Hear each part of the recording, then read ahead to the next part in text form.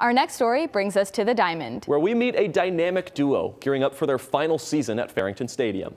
There's nothing like a sisterly bond, and as reporter Bradey King was in Tempe to catch the story of Maddie and Kendra Hackbarth.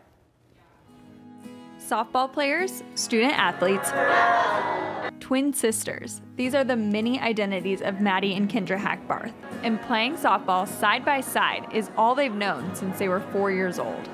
I love playing with her. You know, a lot of girls, they like meet this one person on their team and they become best friends, and it's kind of who Kendra is for me. It'd feel really weird not playing with her, so I highly suggest it. I love it.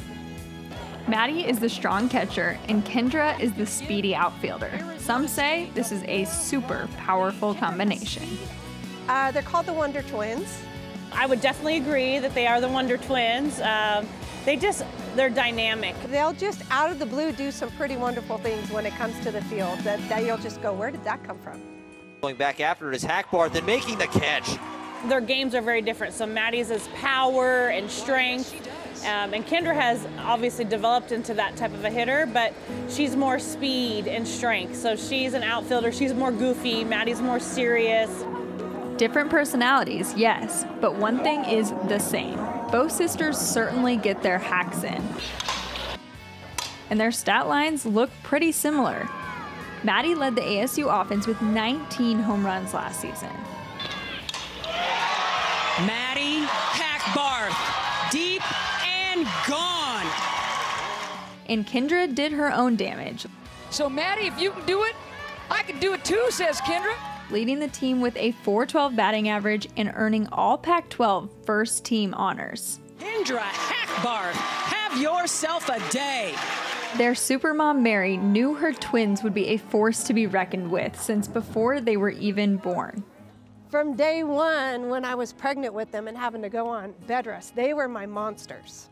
The twins have made a monstrous impact since the moment they stepped foot onto Farrington Field.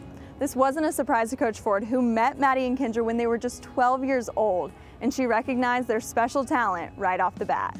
They both work like no other, kind of have a work ethic that you just can't coach. For me, it's kind of neat to be able to coach twins, but also two very unique individuals and kind of see how they mesh well within our system. The Hackbarths helped lead the Sun Devils to a run at regionals and a winning record last season, but they have higher hopes for their senior year. I'm really hoping we're gonna go to the World Series and win it. And all, I'm just excited to play with this team and this coaching staff. Both of them in their own way have really become students of the game, and I'm just really proud of kind of where they started and where their careers, are gonna end. The Hackbarths will end their college softball careers the same way they entered this world. Together. In Tempe, Bradey King, Cronkite Sports Report.